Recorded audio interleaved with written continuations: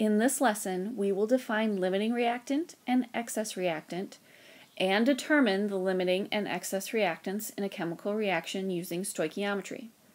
Please have your note sheet, periodic table, and calculator handy. When information is given in a problem for 2 or more reactants, you must determine which reactant is the limiting reactant and which one is the excess reactant. The limiting reactant is the reactant that is consumed first in the reaction. It will determine the amount of product that will be produced. Once the limiting reactant is consumed, the reaction is over. The excess reactant will have some remaining after the reaction is complete. Let's take a look at some examples. How many grams of zinc sulfide will be produced when 3.5 moles of zinc react with 4.25 moles of sulfur to form zinc sulfide? You can see that the amounts for each of the reactants is given. So you need to determine which one's the limiting reactant, which one are we going to run out of, and then which one is the excess reactant, which one is going to have some remaining after the reaction is complete. I'm going to use stoichiometry to predict how much product each reactant can produce.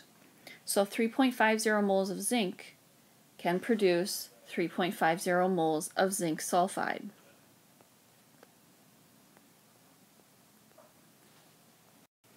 .25 moles of sulfur produce 4.25 moles of zinc sulfide.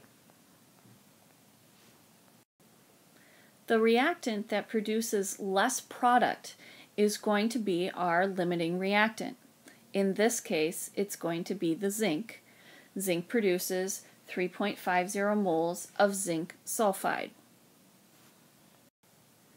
We will never be able to make 4.25 moles of zinc sulfide because we will run out of zinc first. Now to answer the question in the problem, we want to know how many grams of zinc sulfide will be produced. So I'm going to use my limiting reactant, zinc, and 3.50 moles of zinc sulfide that are produced and convert that to grams using the molar mass.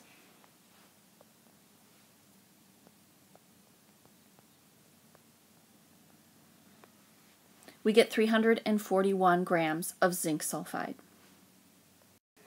In this next problem, we have masses of each of the reactants given. So we're going to want to convert those to moles and do a little comparison to find the limiting reactant.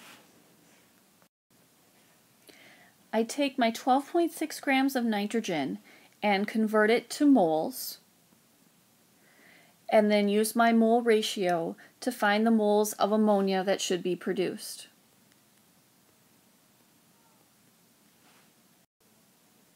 I then take my 5.2 grams of hydrogen, convert it to moles, and find out how many moles of ammonia should be produced from the hydrogen. Again, I pick the mole amount that is smaller. We're going to run out of nitrogen before we run out of hydrogen. But the question is for the mass of ammonia that is produced. So I'm going to convert my 0.899 moles of ammonia to grams. I get 15.3 grams of ammonia.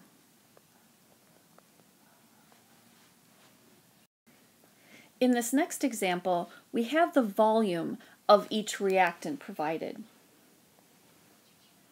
And we are at STP.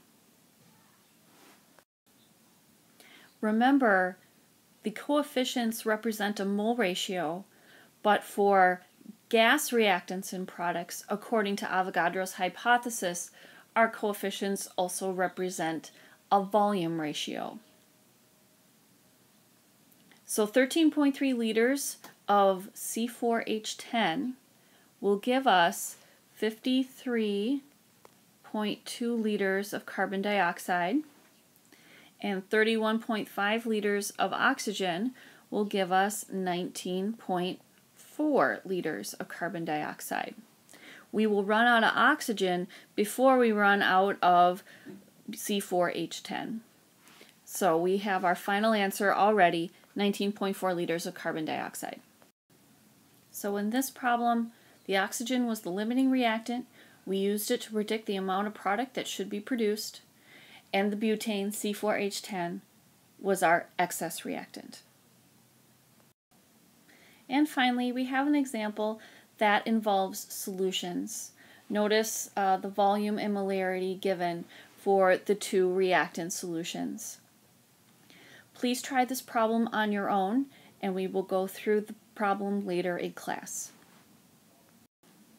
So hopefully after watching this video, you know what a limiting reactant is and what an excess reactant is, and how to determine the limiting and the excess reactant in a chemical reaction using stoichiometry.